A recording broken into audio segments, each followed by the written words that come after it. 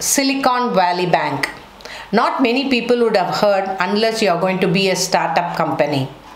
Many of them have given their exposure or parked their finance in Silicon Valley Bank. What was starting as a small tip of an iceberg with the Silicon Valley Bank going as a bankrupt, it's going to be a huge meltdown which is waiting to happen. So this is in USA. Now what happened in Europe? Even Credit Suisse has said that they are bankrupt and there is a lot of crisis within Credit Suisse.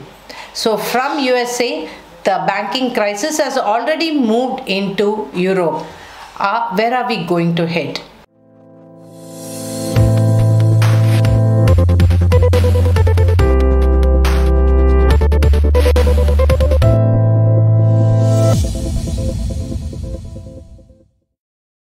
First, everyone should understand the financial market is globalized.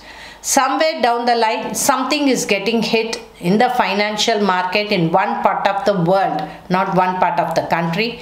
The entire world gets the boomeranging effect. Now, how it is connected with astrology? Whenever Jupiter goes in its own house, be it Dhanus or Meena, there is some form of financial crisis.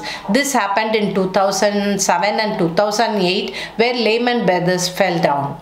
Now with the Raghu and Jupiter combining and Jupiter in Meena moving into Mesha combining with Raghu, it's going to be really difficult because whenever Jupiter and Raghu combines, there's going to be a chaos in financial market. What is it? People, especially the bankers, the politicians, have to accept the flow of money globally, which they are not willing to accept because the laws which they have been using it to govern, to pay as an interest is going to change. And the next important thing is there is no paperless, it's becoming a paperless economy. We move the money between wallets. Now this the government has to open up. They have to sit up. The third thing is all the banks have become huge. So when the entire system becomes huge, the control is very less. So where the money goes, who has parked the money, who has taken away the money, it's going to be very challenging. Now what the bankers have done in US is they've simply increased the rates, the interest rate, hoping that the economy will boom, like the Alan Greenspan who did it in 2007 and 2008.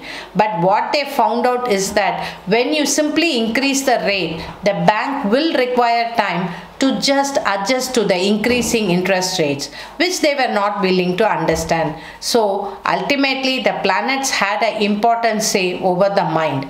And the second important thing what I have always seen is that whenever USA indulges into war, next moment an economic crisis opens up in USA.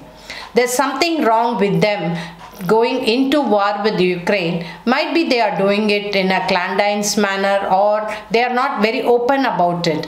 So this has really hit USA market. So will the Asian market get hit? Yes, of course, the Asian market will get hit. Might be the small players will all get shaken up because we are globalized. Okay, what is the next impact? Many of our IT companies and startup companies of India have parked their money or exposed to Silicon Valley Bank. It is to the tune of 8,000 crores. So will it hit India? Yes, in a very indirect manner where there's going to be a tightening of money, the flow of money is going to come down. So with this, there's going to be utter chaos. So the bankers and the politicians have to sit up and have to break the banks into a smaller one, make it into functional, localized, and thereby able to hold the energy of the bank.